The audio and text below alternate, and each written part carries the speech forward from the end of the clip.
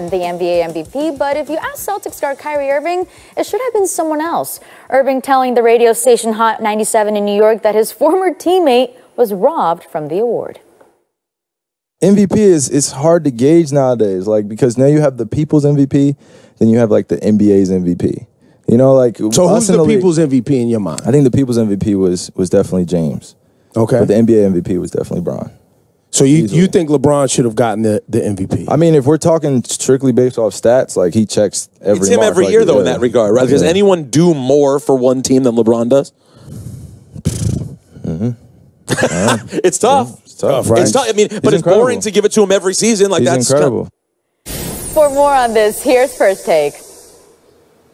Ebro in the morning, good show right there. All right, guys, Kyrie Irving calls James Harden the people's champ, actually the people's MVP, but LeBron James the real MVP. We on this program are well aware of the rift that divided Kyrie and LeBron. So with that being said, Max, what do you make of this statement coming from Kyrie? Two things. One, Kyrie is being the bigger man, or a big man at least. Good for him. But I want to give him credit for that. Just as I give him credit for leading the Celtics early in the season after I was skeptical whether or not he was actually a winning player. He was showing that he was a winning player. I would go further than that, sir. I would go further than that, sir. You were far more than skeptical. Come on now. No, I was skeptical. I asked the question. I didn't say no. I pointed to the evidence and said I was skeptical as a result. No, I'm not talking about what you asked him when you interviewed him. I'm talking about when you said when the trade went down. That's what I'm talking about. When the you trade can go back and down, look what I said. I think you skeptical. were far more than skeptical. I think skeptical.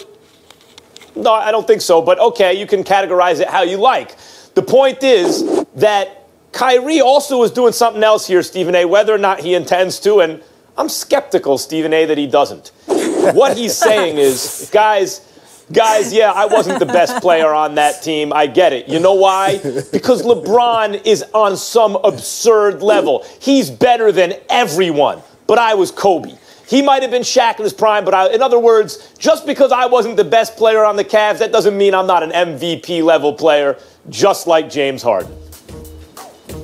Well, I'll take the first point. I think that he was definitely being a bigger man because, you got to remember what has been my biggest beef with LeBron and the notion of him being the MVP. The MVP is not just about your numbers, and it's not just your excellence in terms of your abilities. It's about your leadership as well. All of that stuff plays a role. And I think that when you look at the dysfunctionality that raked through Cleveland last year, that made it such a roller coaster ride, that put them in such a precarious situation where we were all questioning whether or not they would even make it out of the playoffs or make it past the first round. I think all those things had a lot to do with LeBron. And obviously the first domino to fall was Kyrie Irving wanting out and ultimately getting out of Cleveland. So I definitely think that Kyrie Irving was being the bigger man. And I also think that Kyrie Irving, by saying what he said, is not only being the bigger man, but also sort of altering the narrative to some degree. He clearly learned from LeBron James in that regard. Because if you sit up there and you're willing to give LeBron James credit and show him the respect he so richly deserves, because there is no doubt that LeBron deserves that respect and that credit.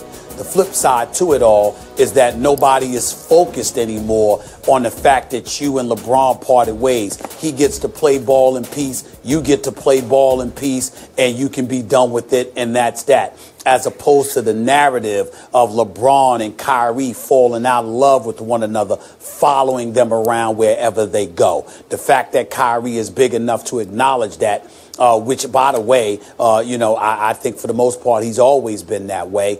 I think that sort of assuages the concerns that people may have in terms of the narrative involving LeBron and Kyrie for years to come. I think that that's what this was about as well. Yeah, and he's also telling the truth.